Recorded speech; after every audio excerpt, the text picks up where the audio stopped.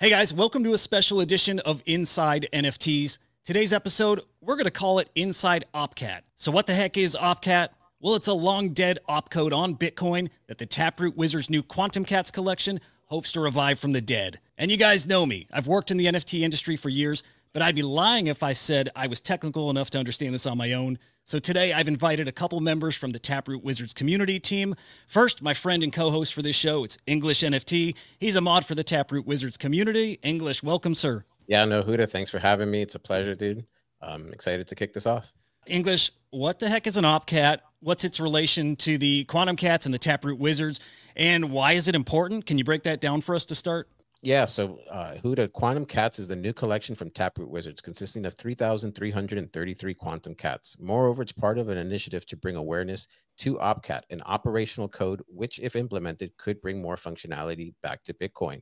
However, this would require a soft fork of Bitcoin itself, which is actually a pretty ambiguous process. So Tyler has outlined this in his BitVM map. The first part of this process is bringing awareness to opcode and get on the radar. Hopefully, with people engaging in this quest, this will be the first step in that process. Yeah, so like as you guys see, it is very technical stuff, but it's really important stuff. So I'm putting a link to all of these resources that we're showing in today's show down in the description of the video. Definitely make sure you're checking that out. Now, today we're also joined by Gigabrain Roman, aka one of the Quantum Cats Team Dead captains. Roman, I know you wouldn't call yourself an expert, but to someone like me and to most of our audience, you absolutely are. So Roman, welcome. You're the captain again of Team Dead, and I think you have some interesting perspective on what OPCAT is too. So just like I asked English, what is OPCAT and why should people care about it? Hey, English and Huda, thank you for having me. Simply put, it's about 10 lines of code change. OPCAT stands for Operation Code Concatenate, referring to a function of joining two strings of data end to end. Yeah, so Roman, these 10 lines of code, is this a change to the Bitcoin blockchain itself? If so, that sounds pretty major. If just 10 lines of code, why should we even care about this? Yeah, that's a great question. Well, OPCAT enables great use cases, and I think it would be fantastic to have it on Bitcoin. We could potentially build a peer-to-peer marketplace, or DEXs, if you will, where buyers and sellers can be connected. Moreover, this also helps us improve the Lightning Network and build other layer 2 protocols on top of Bitcoin to enhance its scalability and transaction efficiency. Well, you said some things there that are very much needed on Bitcoin, like layer twos, like peer-to-peer marketplaces and DEXs. What are other features that could be explored with OPCAT on Bitcoin? Yeah, there are so many fun things that will be enabled on Bitcoin, such as Bitstream, which is this decentralized file hosting system paid in Bitcoin, where you get paid to host someone else's files on your computer. You can also have vaults to secure your Bitcoin and create spending conditions to safeguard your Bitcoin in case your private key is compromised. Or, my favorite, create inheritance plan on chain. Moreover, this also helps make BitVM efficient. For those viewers who don't know, BitVM stands for Bitcoin Virtual Machine. Yeah, so you mentioned BitVM. I have heard Tyler chat a little bit about this, and if I'm getting this analogy right, he kind of likens Bitcoin to this basic school kind of calculator that you would have. And by implementing BitVM, it's essentially turning your calculator into like a smart or a scientific calculator, if you will, providing more functionality, more computations, and essentially more output. But you did mention something about vaults, and that sounds pretty intriguing. Would you tell me a little bit more about these vaults? Yeah, sure.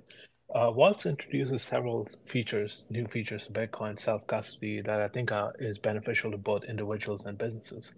Let's say you have 10 Bitcoin in your cold storage, you can set rules on your wallet, such as spending limits. So hang on, you could have a rule that says you can only spend like 0.1 Bitcoin at a time?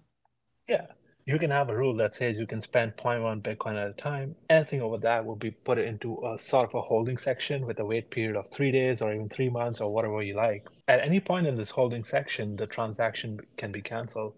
What's beautiful about this is that it also prevents your wallet from being drained in the event your private key is compromised. So then it adds some security. But what if I want to buy a house and I need to make a large transaction and I can't wait 3 months? I can't even wait 3 days. Yeah, for that, you can have additional rules that says if I'm spending more than zero point 0.1 Bitcoin and I don't want it to go to a 3-day, 3-month waiting period, uh, you would need your wife's private key also to approve the transaction. In the event your wife's private key isn't accessible, it can be sent to a whitelisted address you control. Yeah, it's funny that you brought up wife because I heard Tyler say something about smart contract functionality, and if you died, you could essentially make a will that controls your Bitcoin. Could you explain that a little bit?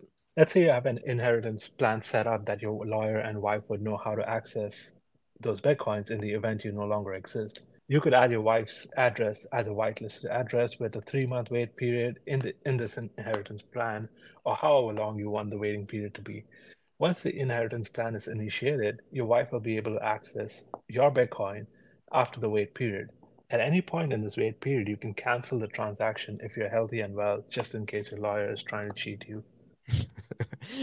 All right, that sounds pretty cool, Roman. So with all these robust functions that OPCAT could provide, tell me, why don't we already have this? Well, OPCAT was available in the earlier versions of Bitcoin. It was disabled as it allowed construction of scripts whose evaluation would make the stack elements exponential in size and could potentially act as a DDoS attack on the Bitcoin network, rendering it unusable. Well, this is no longer the issue with the implementation of Taproot. Tap scripts enforce a maximum stack element size of 520 bytes. Essentially, this risk from the early days of Bitcoin is no longer the case. Yeah, so it sounds like OPCAT has tons of pros. However, I would imagine that not everybody would be in favor of OPCAT. It must have some downsides, some risk to it. If we've gone over some of the pros of OPCAT, Roman, tell us some of the cons. Any changes made to Bitcoin has to be carefully evaluated to mitigate potential security risks in the future. It's important that we know that this is the best tool for the job and there is no better alternative instead. Updates made to Bitcoin is a huge undertaking by itself, like to coordinate with miners, wallet developers, node runners to ensure the smooth functioning of the network can be pretty challenging. Also, I think it's important that we have standards built out for wallet developers to avoid bugs where users could potentially be locked out of their coins forever.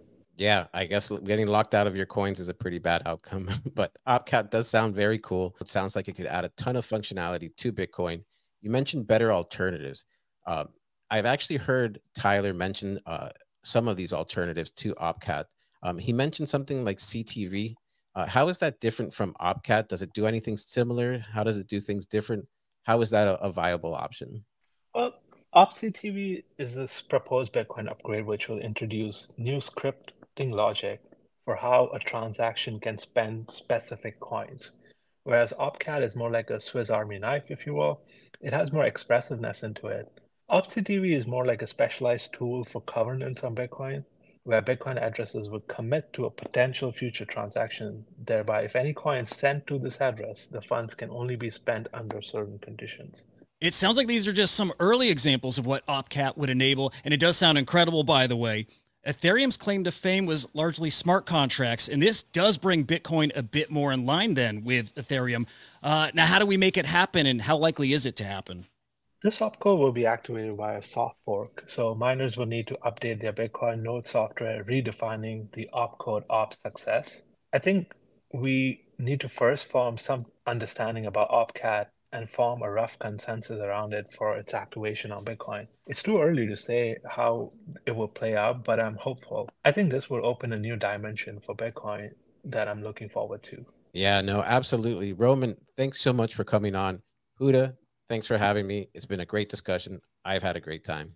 Yeah, it was great to have you guys both, and yeah, an important discussion at that.